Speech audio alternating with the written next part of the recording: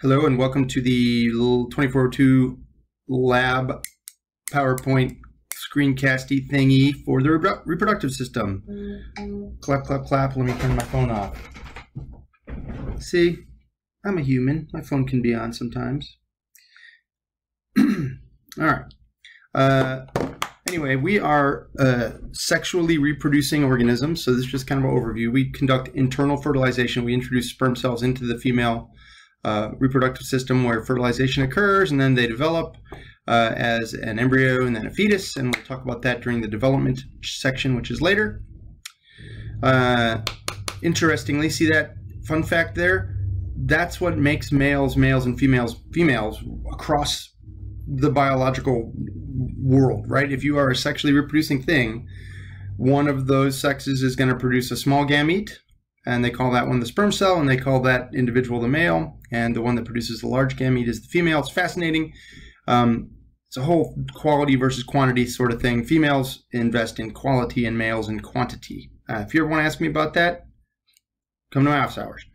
All right, so the gametes are produced through meiotic divisions, meiosis 1 and 2. I'll mention those later, and there's a big video about it in the video folder. Spermatogenesis is kind of male gametogenesis, and oogenesis is female.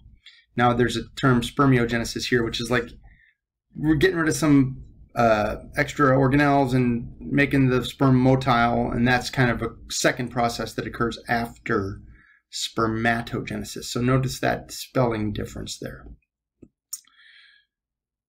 Next, we'll start with the male. Here's a simple diagram of the male reproductive system, and this is kind of a big, macro view. So the testes are where you make the sperm cells, and specifically inside of tubules called seminiferous tubules, which you'll see later.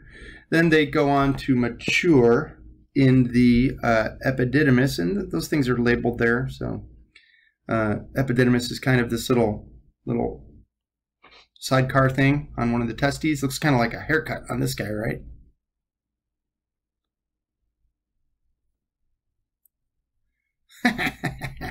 That's funny. Okay. Anyway, the vasa deferentia, that's plural. Vas deferens is singular, is the tube that takes the sperm via muscular contractions up and around the bladder, back past a few glands, which I'll talk about, which produce most of the fluid that's in a single ejaculate. That's what they call that. The seminal vesicles are paired, big glands that produce about 70%, and those are some of the secretions there. Mucus for just volume, and then fructose to power the sperm cells. Prostate gland produces an alkaline mucus, which is there to increase the pH of the female's reproductive system. Female reproductive system is fairly acidic as an antibacterial effort. The bulbourethral glands, which are kind of these little guys that are paired right down there, they don't produce much volume, and they don't actually contribute much of any to the ejaculate. They do produce a pre-ejaculatory fluid, which acts as a lubricant.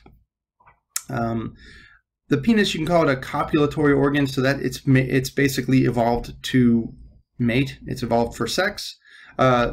Urine release is kind of a secondary function that just is kind of accidental due to the fact that you've got an organ there to basically inject sperm cells. The penis gets erect via increase in blood pressure. You probably know this. There's two structures called corpus. There's two things called corpora, I should say. The corpora cavernosa are paired, and the corpus spongiosum is a singular structure, and they both fill with blood. There's no bone in a penis. Regardless of the nickname, I accidentally paused. Hopefully I didn't destroy anything. But a lot of animals do have an actual penis bone. It's called a baculum. You don't have to know that. Your dog and cat have a penis bone if they're boys. All right, female reproductive system. Again, top-down view. Ovaries are where you conduct oogenesis. There are structures called follicles that form around the oocytes and kind of hold them as they develop. And then after that follicle releases the oocyte in ovulation, it kind of becomes what's called a corpus luteum, which produces some different hormones, as we'll see. You want to fertilize. In a perfect world, you'd have fertilization occur in the oviduct. Now, you see there it's called fallopian tube, right? That's a little archaic, okay? For the term oviduct, it's more descriptive. It takes the ovum from the ovary to the uterus. And you'd like to have fertilization occur in this oviduct. Once you get to the uterus, if you've got a little embryo developing, you want it to implant. So this is going to be the site of implantation. You're going to it'll kind of attach itself to the inside of that uterus. You see a couple of different tissue types. Myometrium, this is smooth muscle, and this is what causes uterine contractions. And the endometrium is the inside, and this is the part that the mother develops her portion of the placenta using, and it supplies nutrients and, basically holds on to that developing embryo and fetus. Now the cervix is kind of like the bottleneck. It's kind of this little restricted opening right here, and there's an internal os aperture or an external aperture right there. But regardless, it's basically there to keep that baby from getting out too soon, right? It just really takes a lot of work so I've heard, to get the baby out, and I'll take their word for it.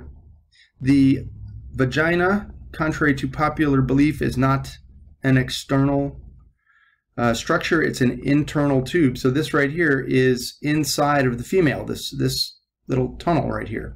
And it is also a copulatory organ.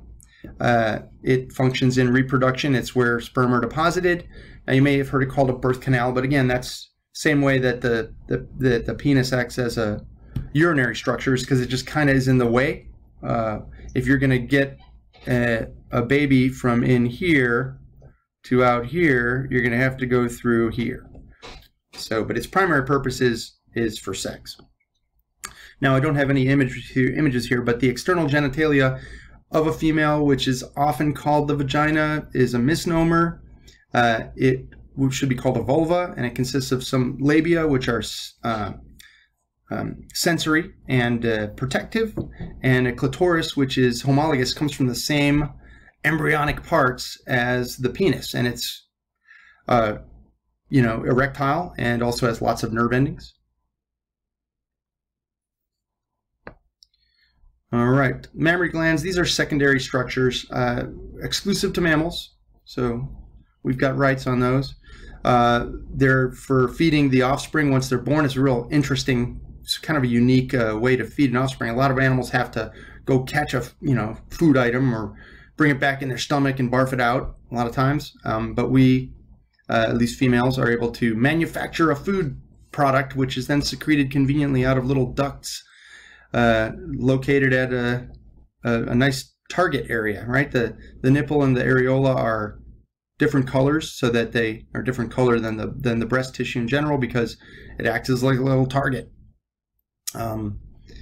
The milk is made in things called lobules, and those are these structures. They look a little different than the model, but that's a lobule, this is a lobule, whatever. And then the ducts that take it there are called lactiferous ducts. Oh, those are some fun facts. Those facts are fun. All right, let's look at a close-up of the testes. This is the same slide that you see in the video, in the photo folder. Those little round things like at B there are the seminiferous tubules. That's where you make the sperm cells, and you produce some hormones, which we'll talk about, which you'll read about in a later slide. The interstitial cells, which are in between, produce testosterone. This is what you think of when you think of testes as testosterone, but the testes produce multiple hormones. And once those sperm cells are made in the lumens of the seminiferous tubule, so in this area, they're made, they put a tail on there, and they kind of almost finish them, and then they ship them off to the epididymis, which we saw as the little hairstyle earlier, where they're made motile, and then a couple of other finishing moves are put on them. I'll talk about haploid and diploid, or actually you're going to go watch a video about that haploid, diploid, and spermatogenesis, meiosis. All right, let's go to the ovaries. You see that the follicles are not all the same. They start off as primary follicles. They get a little bit bigger, where they add more cell layers. They call them secondary, and eventually they become these big vesicles, right? Like a big container, and that's what's called a vesicular follicle. You may see it called Graafian follicle too, but vesicular is more descriptive. The cells inside, called oocytes, right there, change depending on which follicle they're in and what state of development they're in. So as they go through meiosis, they start off diploid and they're called primary oocytes. Once they go through the first stage of meiotic division, they become haploid and they're called secondary oocytes. Eventually they're released. When an ovary releases an oocyte, it doesn't release an egg. It's another common misconception. It releases a precursor to an egg or an ovum called a secondary oocyte. So ovulation should be called oocyte-vulation, but not going to change it. Once that oocyte is released, that follicle, now in the bottom picture over here, becomes a kind of a dense mass, a solid mass called a corpus luteum, which begins to produce an extra hormone here called progesterone. So we already made estrogen in the follicle, and then you continue to make estrogen and make the new hormone, this next hormone called progesterone, once it becomes a corpus luteum. All right, now, first off, watch the meiosis video. Gotta watch it. Okay, I'm not going to go into all the details here that I'm going to ask you questions about, so go make sure you double watch that. But I'll summarize. Meiosis has two basic divisions, meiosis 1 and meiosis 2. Meiosis 1 turns diploid cells into haploid cells. Did I say meiosis 1? Yeah, meiosis 1 turns diploid cells into haploid cells. Meiosis 2 just doubles those haploid cells. So you end up with a potential 4 functional cells after both phases of meiosis are done. In males, you do make 4. That N right there just refers to the number of chromosomes, right? So, if, for instance, with humans, we have 46 chromosomes. That's 2N. 2 times N would be 2 times 23, right? So therefore, N is 23. So you're making sperm cells or egg cells with 23 chromosomes. That way, when they recombine, when a sperm cell meets an egg cell, 23 plus 23 gets you back to that 46 number. Now, in females, because I mentioned earlier, their quality over quantity, they make one giant ovum ultimately, and then 3 discards called polar bodies. So they put all the good stuff in that one cell, and that's the one that gets to go get fertilized, whereas males are just making these, by the hundreds of millions, they're making sperm cells and just sending them off, right? 99.99999% of them never make anything of their lives. All right, last slide, and I'm not going to go through this. You can read,